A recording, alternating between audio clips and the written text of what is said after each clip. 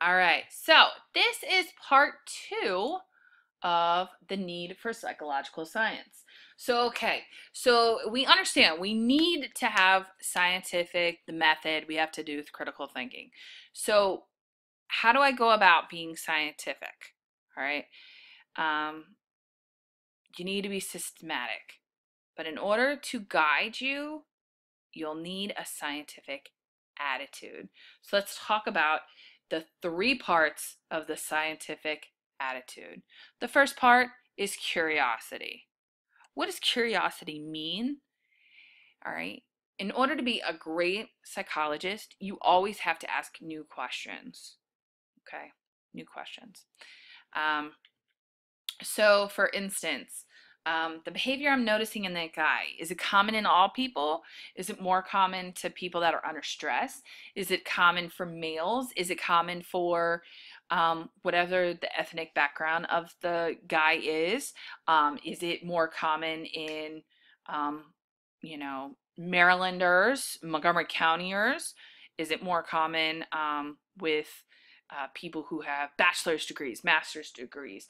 Or is it more common in what social economic status? Do you see? I have asked all of these questions, and that's because I'm curious about it. All right. So, yes, curiosity killed the cat. All right. So, it kind of goes with our hypothesis. So, curiosity, if not guided by caution, can lead to the death of felines and possibly humans. My hypothesis. So your curiosity, yes, curiosity can kill the cat, ha ha ha, but it has to be also guided. So now we have the other 2 parts of um, our scientific attitude.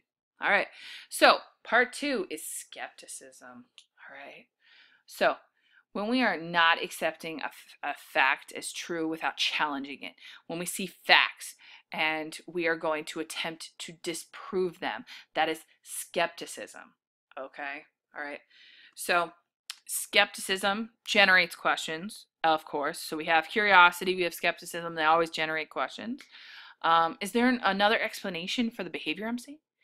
Is there a problem about how I'm measuring um, an attitude or how I set up my experiment? Do I need to change my theory to fit the evidence? Okay, so the amazing Rinaldi was an amazing example of a skeptic. He did not just accept evidence, he actually tried to think about how can I really test people to see what the aurora, or yeah, I don't know how to say that word. Auroras are around people. Okay. So the last part of the scientific attitude is humility. Okay. Humility refers to seeking the truth rather than just trying to be right. So you have to accept situations where you're just downright wrong. Okay. All right. So Albert Einstein has a great quote: "No amount of experimentation can ever prove me right, but a single experiment can prove me wrong."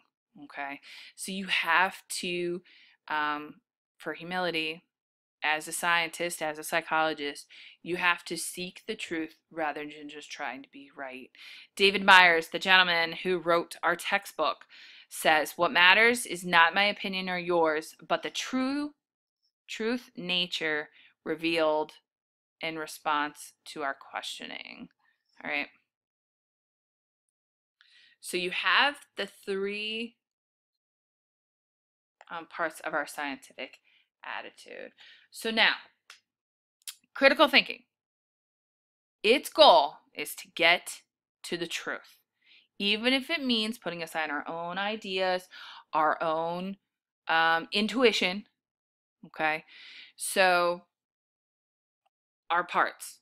You got to look for, so how do we do this? We got to look for hidden assumptions. I decide if you agree with it.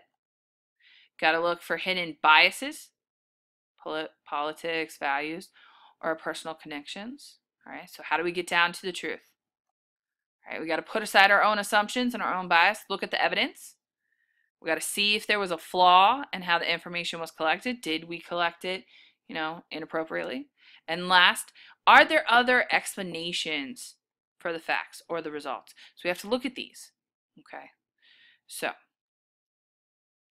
that is the second part of the need for psychological science.